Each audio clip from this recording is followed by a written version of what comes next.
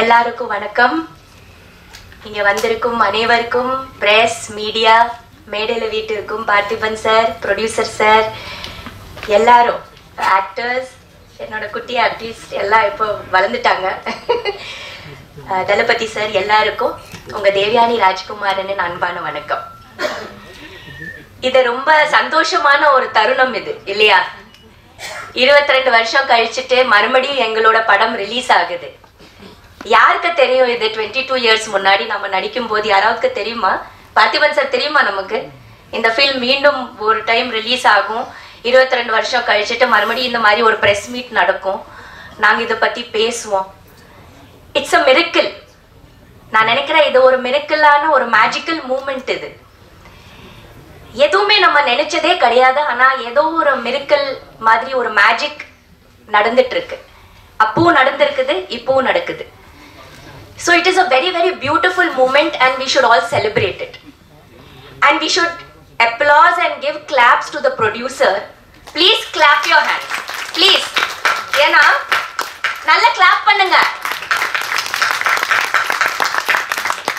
ஒரு தயாரிப்பாளர் வந்து ஒரு படம் எடுக்கிறதுக்கு, அதுவும் இந்த காலகட்டத்தில் வந்து ரிலீஸ் பண்றதுக்கு எவ்வளோ கஷ்டம், எவ்வளோ போராட்டம். எப்பவுமே ஒரு தயாரிப்பாளருக்கு ஒரு படம் ரிலீஸ் பண்றதுக்கு ஒரு பிரசவம் மாதிரி ஒரு பிரச்சனை இல்லையா? பிரசவம் கூட ஈஸியா இருக்கும்னு நினைக்கிறேன்.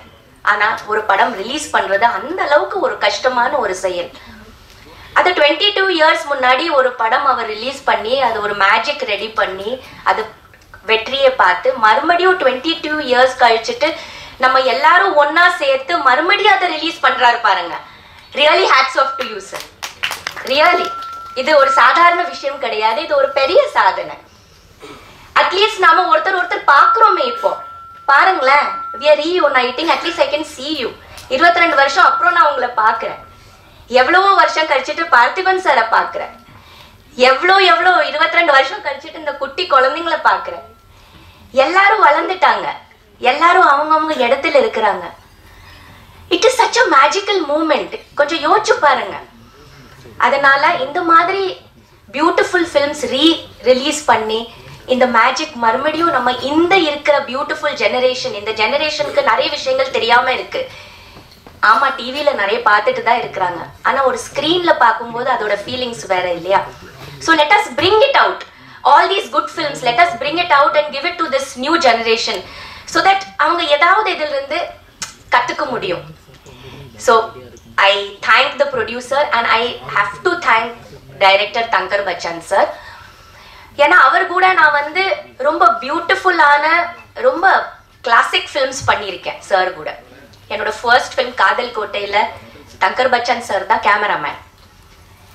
நேஷனல் அவார்டு வரைக்கும் போயிடுச்சு படம். நேஷனல் அவார்டு கிடைச்சிருச்சு. எனக்கு பெரிய பேரு. என்னோட லைஃபோட டர்னிங் பாயிண்டே காதல் கோட்டை. அதுக்கப்புறம் மறுமலர்ச்சி கூட ஒரு சூப்பர் ஃபில்ம்.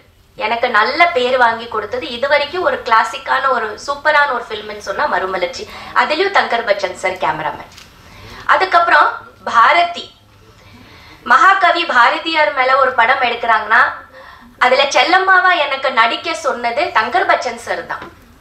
நான் ஷூட்டிங் பண்றேன் விஜிபி, ஏதோ லொகேஷன்ல ஷூட்டிங் பண்ணும்போது டைரக்டர் சாரும் தங்கர் பச்சன் சாரும் லொகேஷன்ல வந்து நீங்க செல்லம்மாவா நடிக்கணும் அப்படி சொன்னாங்க.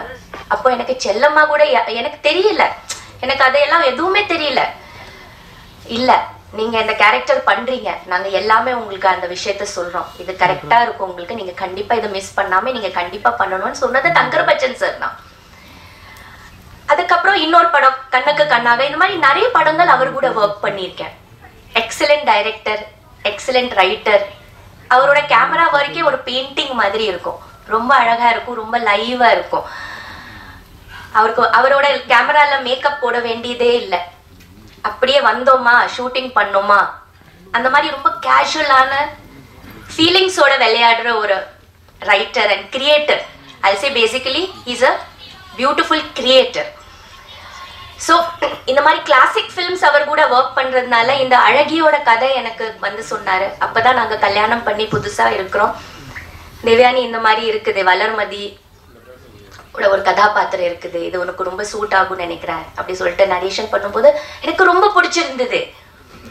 ஒரு வைஃபோட அந்த ட்ரூ குவாலிட்டிஸ், என்ன லவ் இருந்தாலும், என்னை பொறுத்த வரைக்கும் காதல் என்ன ஃப்ளாஷ்பேக்ல இருந்தாலும் எங்க இருந்தாலும், இப்போ ப்ராக்டிக்கல் லைஃப்ல எக்ஸிஸ்டன்ஸ் என்ன, ஒரு வைஃபோட அந்த ரோல் என்ன, அவ ஹஸ்பண்டை விட்டு கொடுக்க மாட்டா இல்லையா? எந்த சந்தர்ப்ப சூழ்நிலை என்ன லவ் இருந்தாலும் என்ன இருந்தாலும் ஒரு ஹஸ்பண்டுக்கு விட்டு கொடுக்க முடியாத அந்த கதாபாத்திரம், அவளோட அந்த க்ளோரி, அவளோட அந்த சேர், அது சேரா இருந்தாலும் அது விட்டு கொடுக்காது. நீங்க அந்த படம் பாத்தீங்கன்னா அந்த ஸ்தானத்தை வந்து அவ யாராலையும் விட்டு கொடுக்க முடியாதபடிக்கு இருக்கிறா. அது அவ்வளோ அவளுக்கு வந்து ப்ரெஷஸா இருக்குது. அது எல்லா லேடிஸ்குள்ள இருக்கிற ஒரு உணர்வு தான். அந்த உணர்வு எனக்கு ரொம்ப பிடிச்சிருந்தது, அந்த ஃபீலிங்ஸ் எனக்கு ரொம்ப பிடிச்சிருந்தது. அந்த கதை பொறுத்த வரைக்கும் என்னை பொறுத்த வரைக்கும் ரொம்ப ட்ரூவான ஒரு கதாபாத்திரம் வளர்மதி. அது சொன்னதும் எனக்கு ரொம்ப பிடிச்சிருந்தது. கண்டிப்பா பண்றேன் சார் அப்படி சொன்னேன். ஏன்னா அவ்வளோ கான்ஃபிடென்ஸ் எனக்கு சார் மேல, அவரோட படைப்பு மேல. So it was a great experience working in this film. And மறுபடியும் ரிலீஸ் ஆக போது ரொம்ப ரொம்ப சந்தோஷமா இருக்குது. தியேட்டர்ல போய் குடும்பத்தோட என்னோட டாட்டர்ஸோட சேர்த்து பார்க்க போறேன். யோசிச்சு பாருங்க, அப்ப அவங்க இல்லவே இல்லை, இப்ப அவங்க எல்லாம் வளர்ந்துட்டாங்க இருக்காங்க. ஸோ அவங்கள கூட்டிட்டு போய் ஒரு படம் மறுபடியும் நம்மளோட படம் தியேட்டர்ல வரும்போது அதை மீண்டும் பார்க்குற ஒரு தருணம் இருக்குது. It is so exciting and so happy feeling. இது எல்லாருக்கும் கிடைக்காதுன்னு நினைக்கிறேன். எனக்கு ரொம்ப கிடைச்சிருக்குது. எனக்கு ரொம்ப சந்தோஷம்.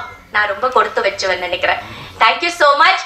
மீடியா எல்லாம் நல்ல பப்ளிசிட்டி பண்ணுங்க, எல்லாரும் வர வைங்க தியேட்டர்ல. அண்ட் அஃப்கோர்ஸ் பார்த்திபன் சார் கூட நான் நிறைய ஃபிலிம்ஸ் பண்ணியிருக்கேன். எல்லா ஃபிலிம்ஸும் ஹிட்டு தான் இல்லையா சார்? அழகிக்கு முன்னாடி நிறைய படங்கள், எந்த படம் எடுத்தாலும் நீங்க பாத்தீங்கன்னா நல்ல பெரிய வெற்றி படங்கள் தான் பண்ணியிருக்கோம். அழகி கூட ஒரு பெரிய வெற்றி படம். அவரோட சப்போர்ட், அவரோட அந்த என்ன சொல்றது, எக்ஸலண்ட் ஒரு கோ ஆர்டிஸ்டா நாங்க பண்ண அத்தனையோ படங்கள் வந்து ரொம்ப சக்சஸ்ஃபுல்லா, ரொம்ப ஹிட்டா, எல்லாருக்கும் ஒரு பிடிச்ச படம் இன்னும் இருக்குது. ஸோ அதுல அழகி கூட. அப்புறம் ஒரு கேள்வி நான் பார்த்திபன் சார் கிட்ட கேட்கணும்.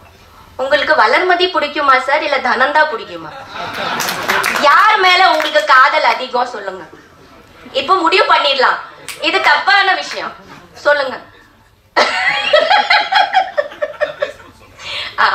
எனக்கு இப்போ எல்லாரும் அதை சொல்லும் போது எனக்கு என்னமோ ஒரு சின்ன உள்ள ஃபீலிங் வருது.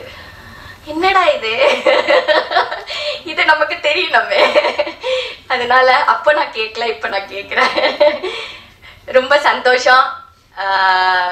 இந்த சந்தர்ப்பத்துக்கு எங்களுக்கு இதை ரெடி பண்ணி கொடுத்த ப்ரொடியூசருக்கு, தயாரிப்பாளருக்கு, ரிலீஸ் பண்ணிட்டு இருக்கிற நம்ம மீனாட்சி சுந்தரன் சார் தானே, உங்களுக்கு ரொம்ப வாழ்த்துக்கள் சார். படம் நல்ல வெற்றியா ஓடட்டும். எல்லாருக்கும் இங்க வந்திருக்கோம் அனைவருக்கும் ரொம்ப ரொம்ப thanks. And let us enjoy this moment and make this film again a big magical film. Thank you.